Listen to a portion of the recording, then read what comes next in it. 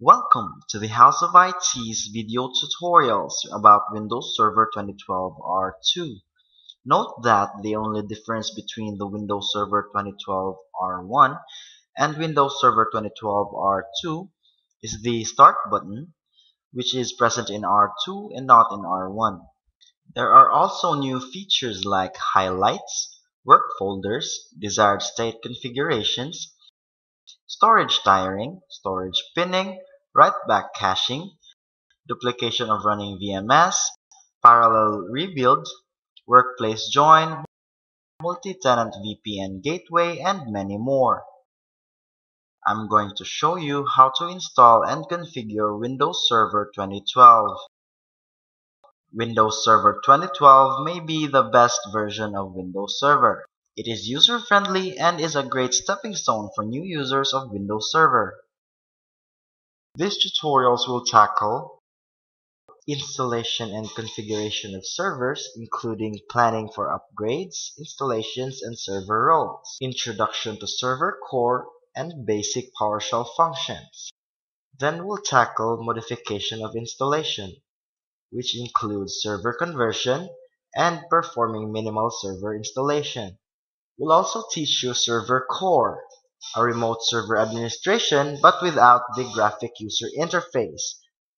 Active Directory management is also included in this tutorial, which is very important because it is the foundation of Windows Server. It includes differences between various domain structures, creating and using domain controller, working with different user accounts and organizational units, and joining computers to the domain. Then we'll tackle account automation.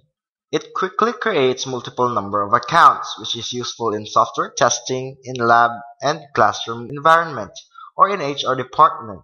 We'll also teach you about working with different groups and group policy objects, or GPO. We'll teach you the essentials on how or why we use GPOs. Also, multiple level group policy objects for computers with multiple users. Which then brings us to Central Store, which is useful for software maintenance and updates. Another important thing that we need to discuss about GPO is the scope of management. Windows Server 2012 also gives us new preferences and starter GPOs, which are very useful especially to those new users of Windows Server. It also contains security settings and templates, including application of multiple security settings. After that, we'll teach you the different ways of doing a software lockdown, including its advantages and disadvantages. There's also the group policy object for Windows Firewall, which is easy to administer and expands the reach of its effect.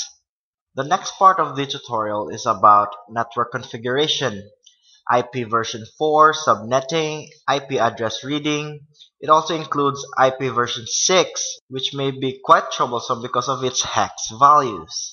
And then there's DHCP and DNS server configuration, which are essential for network identification and network communication. We'll also teach you network virtualization using Hyper-V, and then we'll teach you new ways of managing local storages, plus file security and access permissions. And lastly, this tutorial will teach you about additional storages, working offline among others, and printer configuration in a network. So sit back and I hope you learn a lot in this tutorial. For more videos, check out this link right here.